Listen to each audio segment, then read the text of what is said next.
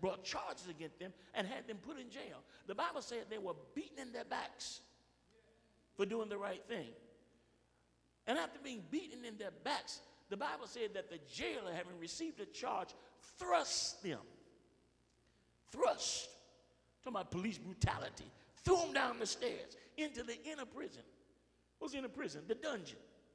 Now, I can imagine what the dungeon was like. It probably smelled bad down there. It probably had bugs. Now, I can't stand spiders. Probably had spiders down there. You ain't said nothing. Oh, I can't stand spiders. You know, a spider got 8 legs, and a spider got 8 eyes. Did y'all know that? Little wiggly things. And yet they're down there.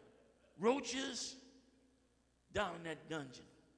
Chained to the wall. Even if a spider jumped on them, they couldn't get the spider off because they were chained to the wall. And the Bible said, in the midnight hour, the darkest hour of the night, what did they do? They began to sing and pray and give God praise. And brothers and sisters, I dare you to start singing and giving God praise in the midst of your struggle. Because when you start praising God, as I said before, praise, everybody open your mouth and say praise. Come on, open your mouth and shout praise. Praise is an invitation to the presence of God. When we pray, we invite God's presence in. And it doesn't matter where you are. You can be in the darkest of places. You can be in the most troublesome places. But when you give God praise, praise is an invitation to the presence of God. And when they prayed in the midnight hour in the jail, in the midst of the roaches and the spiders and the rats, in a bad smelling place, when they prayed, the Bible said that suddenly there was an earthquake. In other words, God brought power and deliverance in the midst of jail. Sometimes we feel like the only place we can praise God is in the church.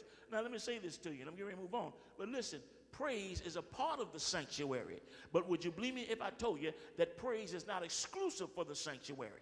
In other words, after we leave here, we can keep on praising God. You can praise God in your car. You can praise God in your house. You can praise God in your private time. But whenever we praise God, we invite God's presence to where you are. And sometimes we need God in the midst of what we're going through. Sometimes we need the presence of God in the midst of the trial that we face. So I'm praising God on my job. I'm praising God in my house. Why? Because there's trouble. There's situations there. There's tension. But praise is an invitation to the presence of God. And therefore I'm going to praise God. And the Bible declared when these people came together and began to pray, that the Bible said that God sent a shaking to where they were. And some of us, how many of you know we need a shaking? We need God to shake our circumstance. We need God to shake our foundation. We need God to shake what we're going through. Send a shaking as a result of praise. And notice their prayer. Notice their prayer. God, give us boldness. You know, that's what I want to talk about, really, and I never got to that, but that's really what I was going to talk about, the boldness of the people of God, because the people now have gotten bold. They're coming out of everything. About folk coming out the closet. They ain't just coming out the closet now. Folk coming out the basement. You ain't saying nothing. Folk coming out the attic. You ain't saying nothing. Folk, my God, folk done went and came out the garage. I mean, folk come out of everything. And I'm not just talking about homosexuals. I'm talking about everything. People are coming out with everything. I was looking at something on television a couple of weeks ago, and the abortion issue began to come up and resurface. And these 2 young ladies were in a church, and they got up in the church. I don't know if any of y'all saw this. Got up in the church and stripped to their underwear during church. Stripped to their underwear, 2 women in church, and said, this is my body. I get to do what I want. Well, my God, that's some crazy kind of bold to get up in church and strip to your underwear just to make a point. But what am I saying? This is the boldness that is coming to the world today. And the Bible said, or the word bold means to show an ability to take risk. It means confident, courageous, or daring. And this is what God wants out of the church. Again, notice what they prayed. Lord, give us more boldness. In other words, give us the ability to take risks. Give us the confidence and the courageous courageous and daring spirit and attitude that we might stand forth and preach and declare thy word. In spite of the persecution, in spite of the things that we're going through, in spite of the things that we're facing, God, give us boldness in this day and time. Because certainly if the world has gotten bold, the people of God need to get bold. As I said before, look like people are coming out the closet, but look like the church is backing up in the closet. We're not saying anything. We're not challenging anything. We don't have gospel preachers now. We just got motivational speakers. But I'm here to tell you we need to stand on God's word, because when the deal goes down, heaven and earth will pass away, but his word will stand forever. And if we can stand on God's word, we can stand forever. If we stand on God's word, I'm going to stand forever. Why? Because the word will never fail. Come on, lift your voice and say hallelujah. If you notice something about the boldness, now again, notice what they prayed. Lord, give us more boldness than in the midst of persecution, in the midst of struggle, in the midst of what we're going through, in the midst of what we're dealing with. God, give us boldness that we might keep on preaching, regardless of the persecution, regardless of being ridiculed and made fun of, regardless of being talked about and trying to be suppressed. Lord, give us that boldness that we might continue to stand, that we might continue to preach, that we might not compromise, that we might stand on your word. If you notice why they prayed that was because on the day of Pentecost, when they were filled with the Holy Ghost, if you notice what the Holy Ghost did, the first action of the Holy Ghost was to take them into the streets. And when they went out into the streets speaking in tongues, the Bible said that the people began to mock and make fun.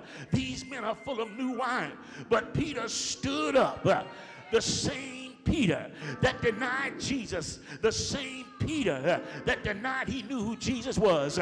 Now he stands up because he's got the power of the Holy Ghost in his life. He stands up and declared, we're not drunk as you suppose. We're not drunk as you suppose.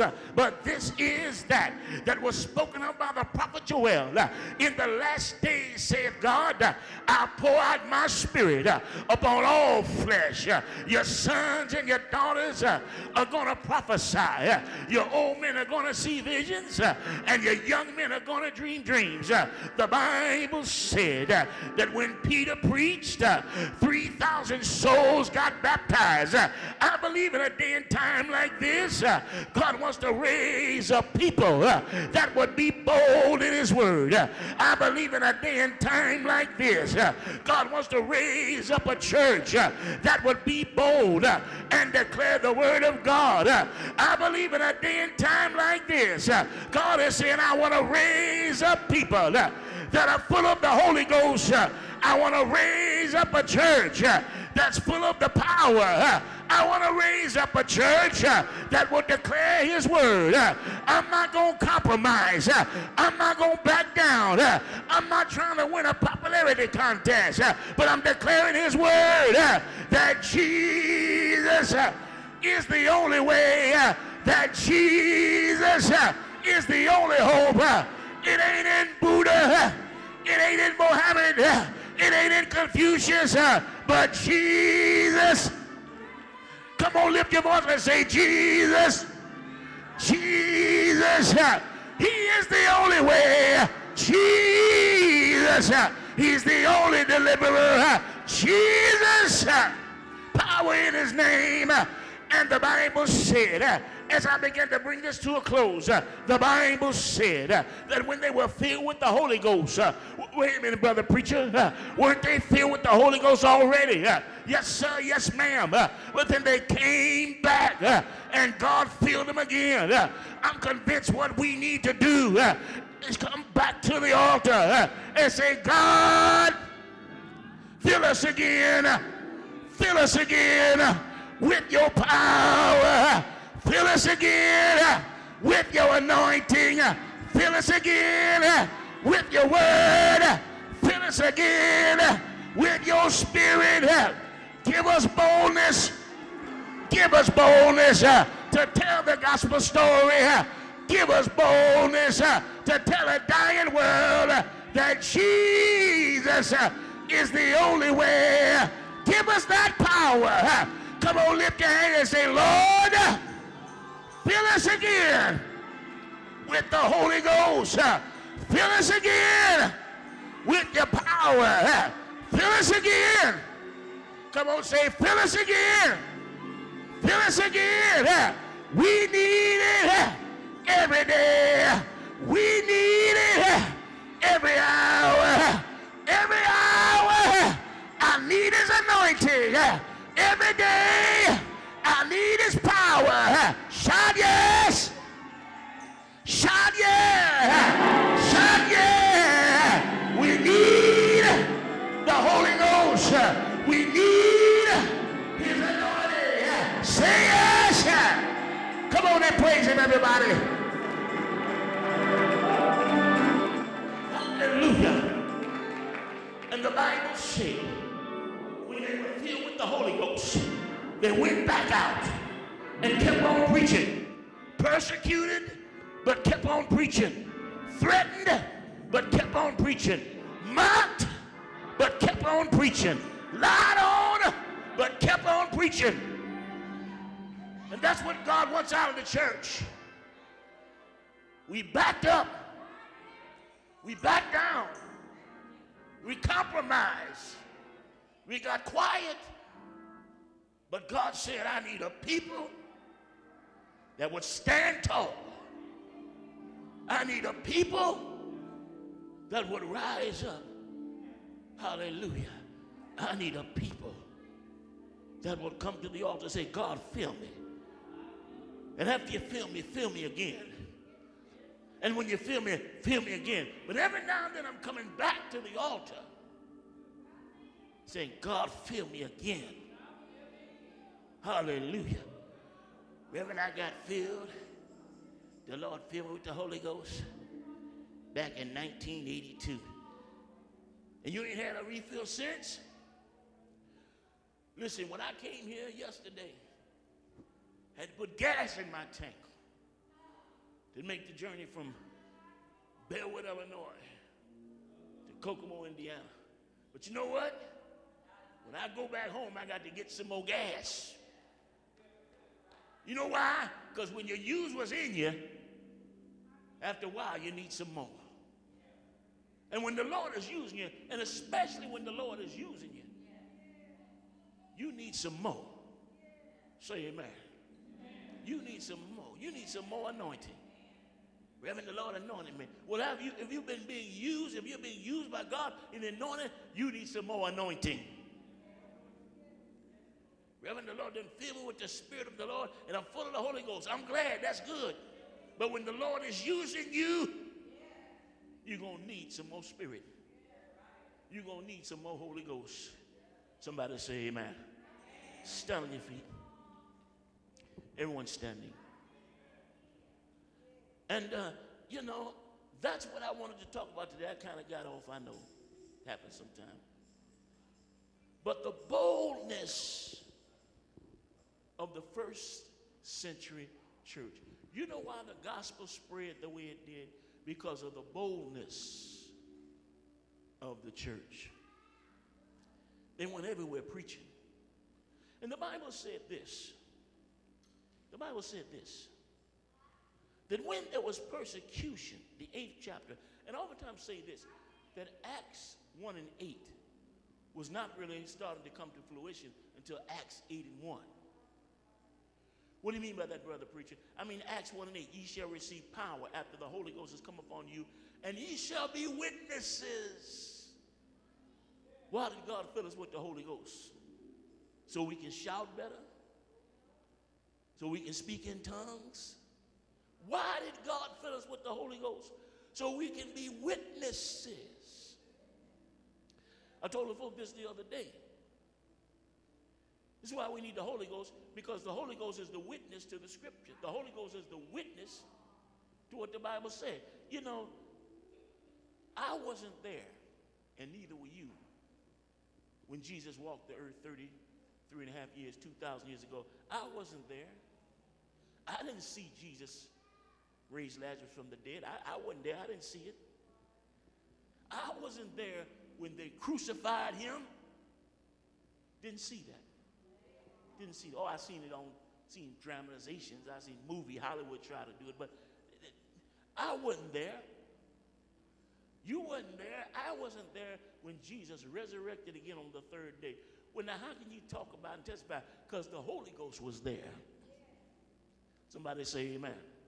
The Holy Ghost was there. And because the Holy Ghost was there, the Holy Ghost is the witness to what the scripture said. And so why do we need to be filled with the Holy Ghost? Because the Holy Ghost is a witness.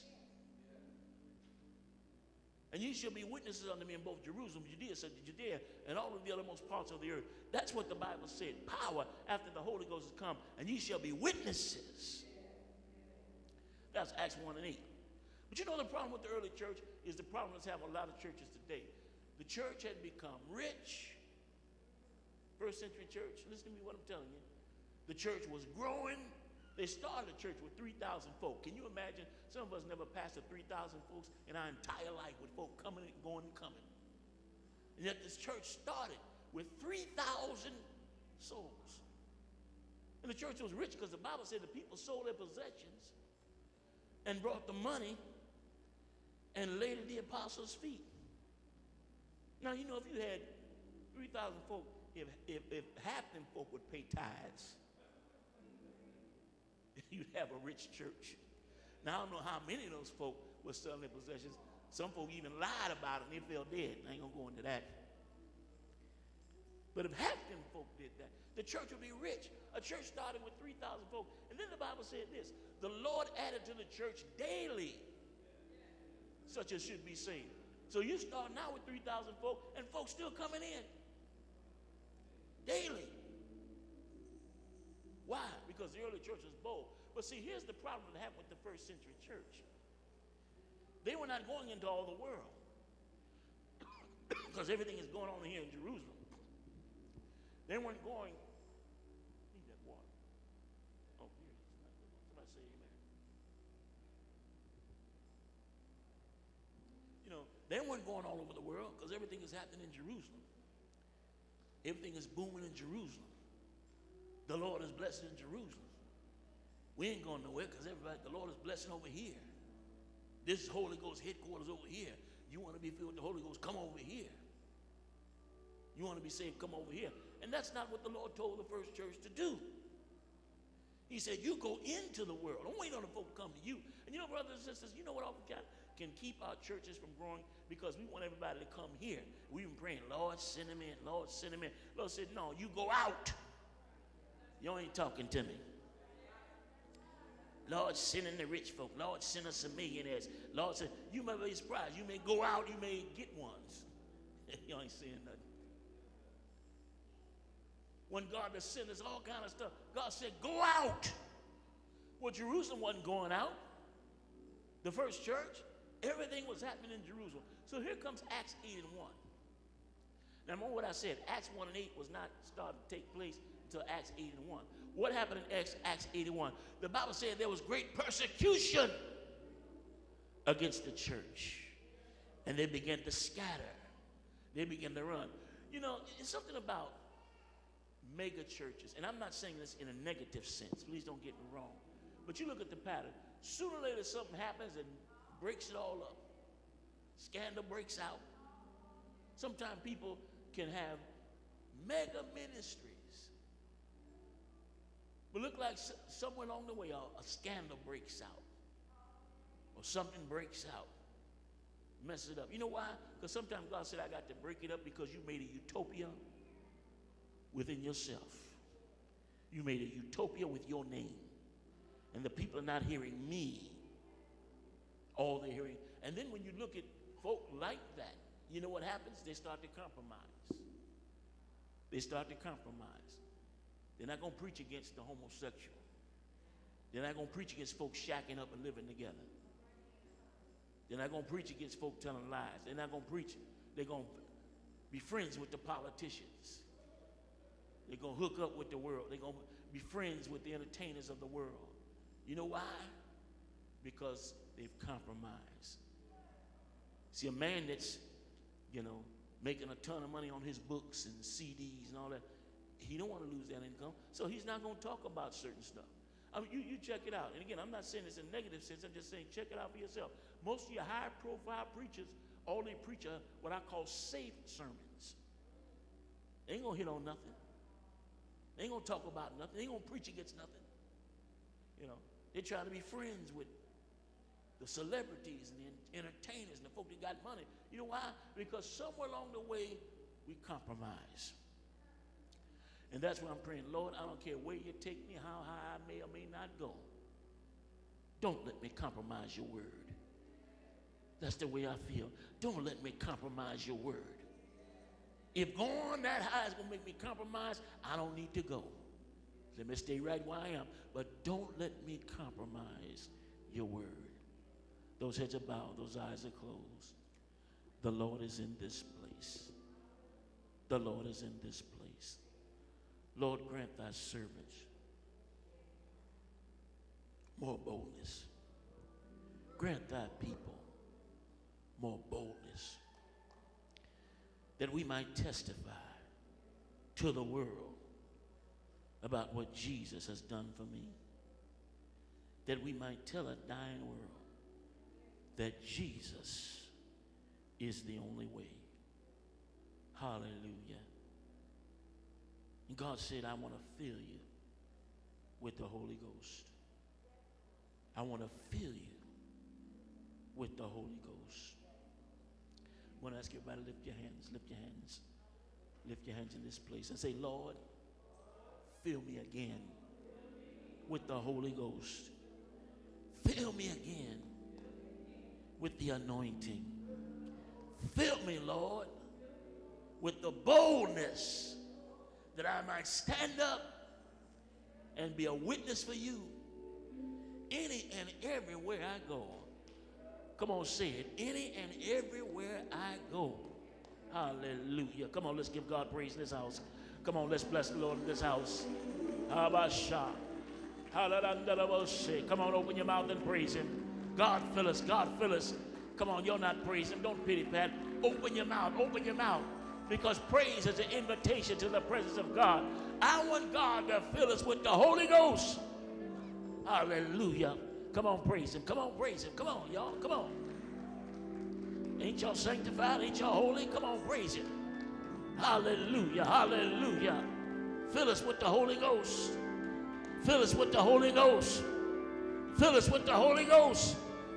In the name of Jesus, fill us with the Holy Ghost. Hallelujah.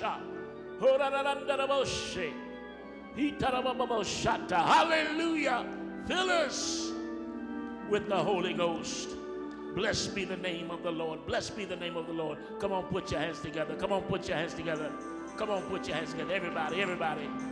Everybody, everybody, put your hands together. Everybody, put your hands together. Hallelujah. Bless the Lord. Those heads are bowed, those eyes are closed. Anybody blessed by the word today? I'm just curious to know. Anybody blessed? I'm just curious to know. Hallelujah. Boldness. I want to pray this morning, and I'm believing God for healing. But I'll tell you what I want to pray for. And listen to me, I'll tell you this. I don't mean to embarrass anybody. I'm not going to ask you your business. But you know, sometimes folk can suffer with heartbreak. And sometimes heartbreak can follow you. You know, you just look like you can hit a ceiling. I remember I saw a play years ago. And it's just a play, it's just an illustration. But in the play, the young lady had a box that she couldn't get away from. And when she would get in the bed at night, the box would be in the bed with her. And when she'd get on the bus to go to work the next day, the box would be with her. And when she'd go to work, the box, it was symbolic of something that she just couldn't get rid of. And it got in the way. Sometimes she'd trip over the box. One particular time, she wanted to get a promotion on the job, and she was ready to go for the interview, but she couldn't get out of her space because the box was in the way. Somebody said, well, Reverend, what did that mean? It was symbolic of things that we can carry that we don't need to carry. that sometimes can trip us, sometimes can get in the way, sometimes hinder us. And you know, sometimes people, they're carrying that box. It can be anything. It can be anything. Now, I'm saying that to say this. I feel impressed to pray for some of you that have suffered heartbreak and look like no matter what you do, you can't get away. You can't get over it. Something may happen years ago. You know, sometimes folk can hold stuff. Reminds me of a woman I knew of, I don't know her personally, had been married. Her husband divorced her. She couldn't get over it. She couldn't get over it. The man went on, remarried, had kids, moved to California. He was doing fine. And she was still back where she was, just mad, just upset, just still mad at him. The man done moved on with his life. Girl, you need to do the same thing. But it was like there was a box. She couldn't get over it. She couldn't get no more relationships. She would never let herself fall in love again. She would never give another man a chance. Men tried to date her. She'd get mad and I don't want to be right there. You know, and she could never have a relationship because she was holding on to something and wouldn't let go. And you know, sometimes, brothers and sisters, you can hold on to stuff. Now, like I say, I'm not going to call you out. I'm not going to ask you to come because, again, I'm not going to get in your business. I'm going to say, oh, what was it? Did you lose a man? What was it? I ain't no such thing. Where you are, we're going to pray. Now, you know. Some things you hold on to, like I said, you know, I got people in my family now, you know, that fell out after somebody died. Usually that's what happens. Somebody in the family died, and you mad because you didn't get the money they said they was going to give you. Or you mad because they didn't put you on the program. I got folk in my family mad because they didn't get put on the program when my auntie died. They all wanted to say something. How come we don't get to say, well, I was her favorite niece. Why didn't I get to say that? You know, some of that stuff don't even make no sense. You ain't saying nothing. Some folk fall out over the stupidest stuff. And like I say, sometimes you can carry that for so long until when you get down the road, you don't even remember what you're mad about. Some stuff you need to let go. But what am I saying? The box gets in the way. Like that play. The box. You're tripping over the box. You can't get out the room because the box is blocking you. You can't go no higher because the box is in the way. Some stuff you need to let go. And so I was saying that to you, and I'm getting ready to pray. Then I'm going to be through. I'm getting ready to pray. But God wants to release you. You've been heartbroken and look like you can't get over it. You've been heartbroken, look like you just can't shake it loose. Lord, I want to move on with my life, but I'm just so heartbroken. I got no motivation for nothing. I got no motivation to go nowhere. I'm just resolved to my fate. No, you can be free. You can be free. You can be delivered. Heard somebody once say, don't let your past cancel your future. I got a saying, I was telling Martin, I said, I got a saying, it's all in the rearview mirror. Some of the stuff is just in there. I could look up in the mirror and see it, but it's behind me, it's gone. Keep on driving, I ain't gonna see it no more. Because it's so far behind me, and I'm not gonna look it up. Hallelujah. Those heads are bowed, those eyes are closed, I'm getting ready to pray. You know. Now, Lord, as I lift these thy people up, you see what we've gone through. You see the heartbreak that many have carried. You see the grudges that we're holding on to, some so long until we forgot what we're mad about. You see the feuds over stupid stuff, heartbreak, pain, self-inflicted spiritual hurt. But Lord, deliver us today. Deliver the mind. Let healing begin to take place. Heal the heartbreak. Heal the resentment. Heal the bitterness. Heal the anger. Heal us, Lord. In the name of Jesus. that we might not leave this place like we came, that we might not walk out the door like we walked in, but let healing take place. Come on, lift your hands, half mass all over this auditorium. Lift your hands, come on, everybody, lift your hands, lift your hands, lift your hands, and say, Lord, heal me from the inside out. Come on, you're not praying, you're not praying. This is a prayer. Come on, say it again. Lord, heal me from the inside out. Heal my mind.